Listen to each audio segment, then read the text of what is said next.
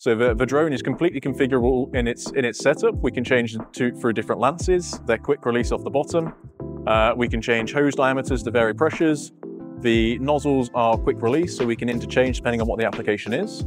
If we're looking to tackle hard cleaning agents and looking for a really directed, accurate spray, then we're going to use quite a tight, focused, high pressure system.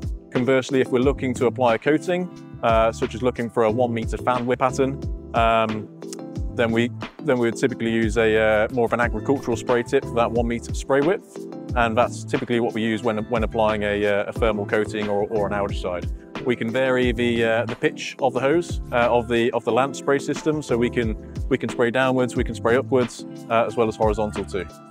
Some unique and exciting applications we've operated this within is cleaning wind turbines.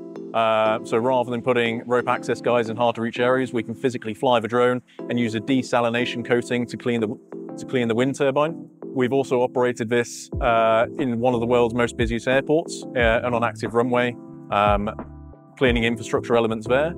We've applied algaecides to the unique Duxford aerodrome based in the United Kingdom, the Imperial War Museum, covering 7,500 meters squared in just 1 day.